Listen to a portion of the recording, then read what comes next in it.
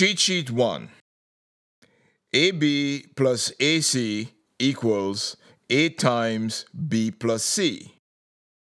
This is known as the distributive law.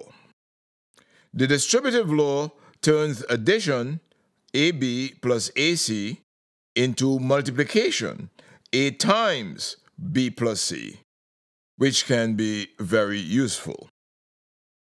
We all know that 6 plus 4 equals 10, but 6 equals 2 times 3, and 4 equals 2 times 2.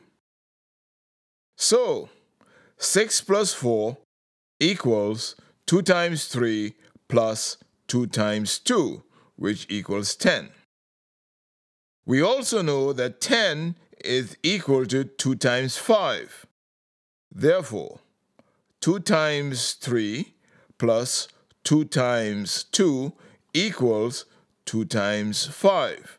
But 5 equals 3 plus 2. So, 2 times 3 plus 2 times 2 equals 2 times 3 plus 2. Or AB plus AC equals A times B plus C.